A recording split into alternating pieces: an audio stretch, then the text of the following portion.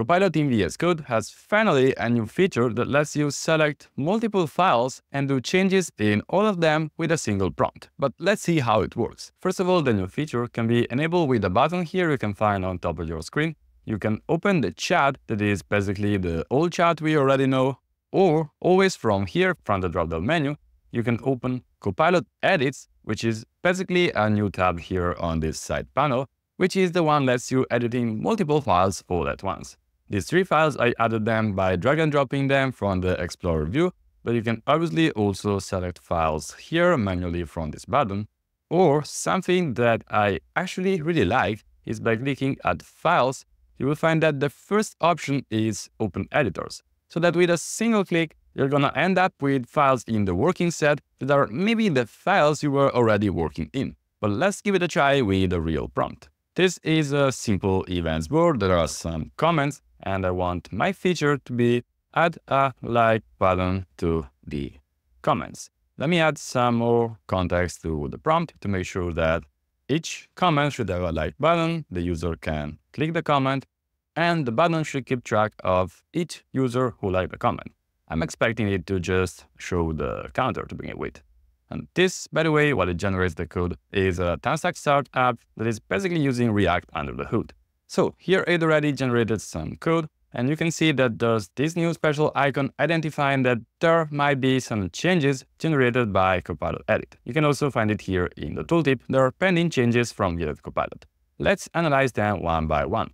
You can click here to directly jump to the changes, and you can either accept or discard them. But let's try to accept because this one seems understandable. I can also check the schema, which seems fine. I can see that the comment mutation is there. And also the comment board is now using this like mutation. And it tried to, yep, there it is. It added the new button here to show the likes.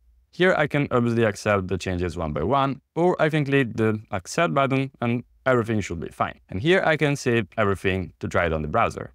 But I see there's still an error. Actually, it is not in the generated code, but on the existing code.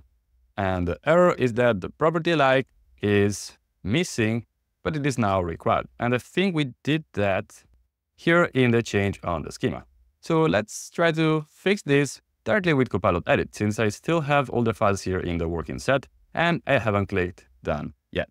So make sure the likes array is optional. And with that, I'm expecting this array to get this v.optional, and the error should just go away. But let's see what Copilot is gonna generate for me. Well, first of all, it obviously started from the schema.ts file, and it is generated the changes. Now I see, yep, there it is. It is now optional, and I can accept this change. But now I see that there are some more errors. For example, here, comments.like is possibly undefined. Well, I can try to fix it with Copilot since it's already there. And yeah, that seems an understandable fix. And also here, I'm expecting pretty much the same. So comment like is possibly undefined, and I can easily fix that. Yep. So if there are no likes, it tries to set an array and then keeps working like that.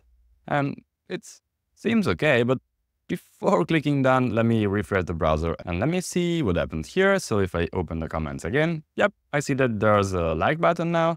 And if I click the like button, I see my like appearing. I can like whatever post I want. But if I click again, nothing happens. But since I'm already here with all the files in the working set, let me try another prompt to see that, well, every time I click again on a button I already like, I want the like to go down. And with that, it is basically doing the change here. So it is gonna update the like comment mutation, this one, to handle removing the like. And yep, there it is. It is also updating the board, the component. See the code generation. So I can accept the changes. And if I refresh the page again, I can try again to open the comments. If I click like, the like counter will go back at 0. So now I can click like on all the comments and obviously get back to 0 every time I remove the like comment.